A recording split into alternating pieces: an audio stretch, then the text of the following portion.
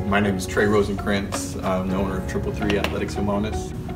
The thing I think that I'm doing as of right now, since it's New Year's and all that kind of stuff, we always look at like New Year's resolutions.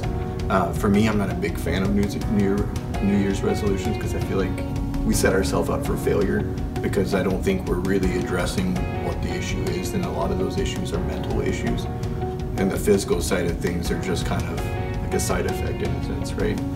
But the underlying root of it is just how we mentally go about these processes. And a lot of times we set ourselves up for failure because we have these, limiting beliefs or whatever it is that have held us back or haven't allowed us to take the steps forward that we needed to in the past. And so part of it is just having a more mindful approach at the beginning of the year to kind of set ourselves up for success.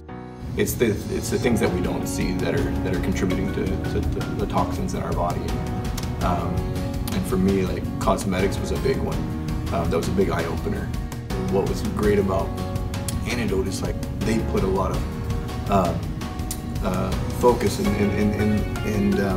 passion behind like the ingredients, like the messaging and the branding, and that stuff's huge because that relays the message of like confidence, I guess, that I have in the company that they're doing things with integrity.